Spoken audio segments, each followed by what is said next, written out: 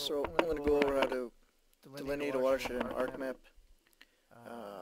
I'm checking the delineation of a watershed that someone else did, so I'm basically redoing it to check to see if their delineation is correct or pretty close. So once you open up ArcMap, this is the first thing that comes up. I'm not an ArcMap guru, I just use it for basics, but I just click a blank map, and then normally I actually import all the layers in, but Samantha showed me an easier way. I'd used some of these base maps before, but not the one that she pointed out to me, the topo maps. And they look to be just as good as the ones I normally import from GIS layer, GIS server. So once they come in,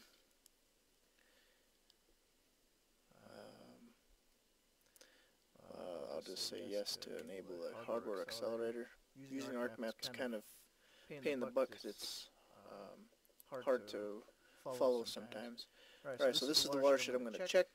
These are the lat longs up here, so I'm going to enter those lat longs into the XY coordinates to find them in the world.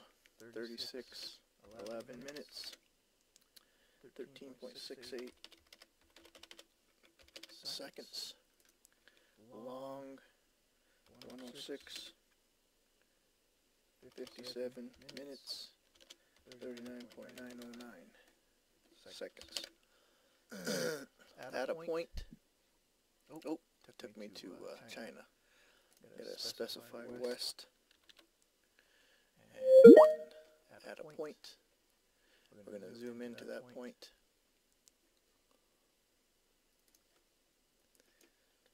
And this delineation of this watershed is for a pond. We're doing chapter 2 hydrology. So there is the pond location. And what we'll do hereafter is delineate the watershed.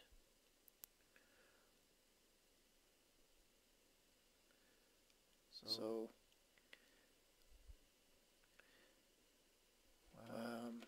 what I do is I just go to, let's see, it's been a little while since I've been here. View, insert, text, I believe. Come on, where that?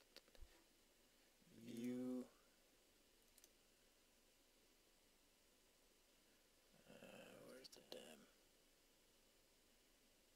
toolbar? There we go. Draw. I think that's it. Okay, so if you don't have the toolbar drawing, you'll need it. And then what I do is I go and I click polygon, and then I just start delineating the watershed. So the red, the green marks where we're putting our pond, it almost looks like there's pond there already. I haven't been to the site yet, but we'll just start delineating our watershed. So I'm just going to start going up. I've created a video on this before. Essentially what I'm doing is I'm just finding all the, I call them nubs, and I'm going right into the nub. So this is a nub, and I'm going right in the middle of it. There's another nub, nub, nub, nub. We're starting to go up, up, and then goes up a steep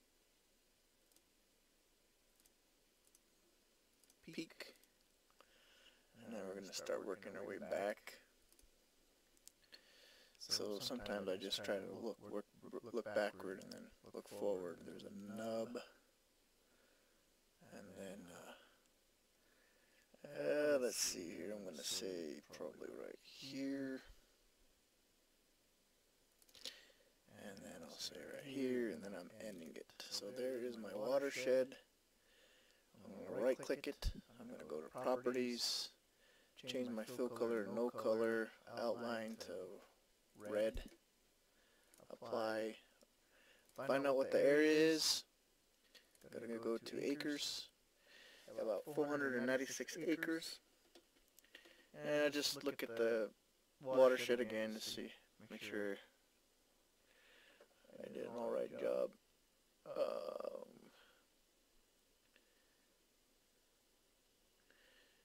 I think that's probably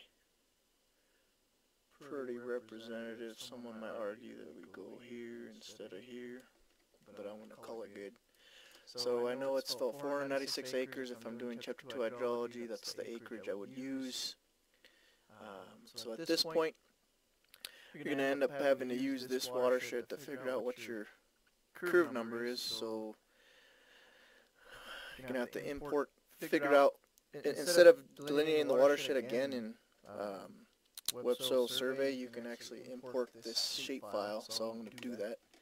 So click it, right click, and I'm going to say graphic operations. Oh, that's not it. I'm going to go up here to drawing. I'm going to say convert graphics to features. And I want to make, leave that the same. I'm going to click this little folder. And instead of a file and personal database feature class, I'm going to create a shape file. And then I'm going to go and put it where I want it to go. So let's go to, I'll go to a new folder, PC, Jeremy, 2020, design check. And this is for, I think this is Rudy Pino. Gosh dang it, I forgot who it was. It is for, yep, Rudy Pino. So I'll go to Rudy Pino. That's where I want the shape file to go. So I'm connecting the file, the folder, to ArcMap. I'm going to rename this shape file something like pond.shape. Pond shape file. Rudy. Okay, I'm going to save it, and when you save it,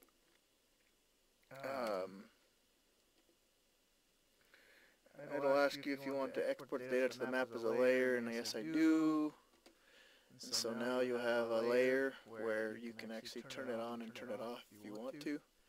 You end up with two things. You end up with what you originally created, which you just delete. And then in the back of it is your shape file, so now you can turn it on, turn it off. Okay, so now we're going to go to Websoil survey,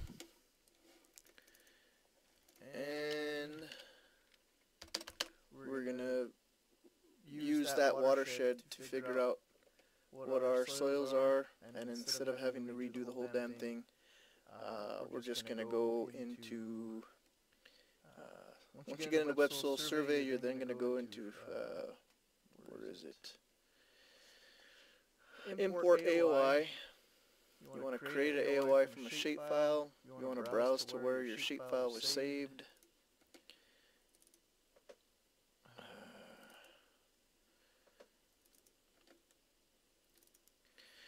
And you specifically want to bring in, it says right here, a .shape file, a .shx file, and a .prj, and a PDBF file is optional. I bring it all in. So I'm going to go and I'm going to select the shape file, which is, okay, one thing that you got to do is, you see how it shows here .shape and then it shows this? Well, it's saying that ArcMap's still open, so you have to close ArcMap, otherwise it won't let you import it. So what I'll do is I'll go in here and I'll save this ArcMap file.